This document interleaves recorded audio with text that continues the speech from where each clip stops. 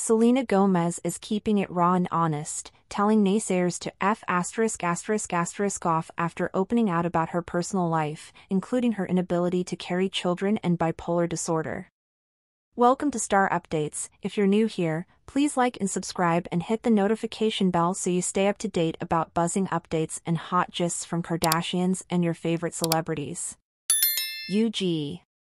The actress spoke candidly at the recent Women in Film event, saying she wanted to be a voice for women since, at the end of the day, everyone has their own challenges, even celebrities.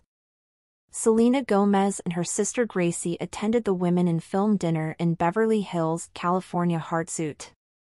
She also spoke up about other difficult aspects of her life, telling participants that there is no shame in having problems and seeking help. There's power in being vulnerable.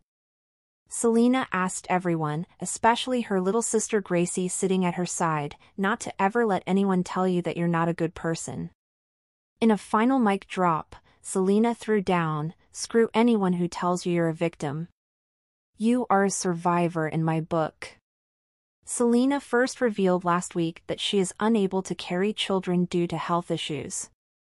But she made it plain that she still wanted to be a mother eventually, which is fantastic news for her boyfriend, Blanco, who is completely open to having children with her.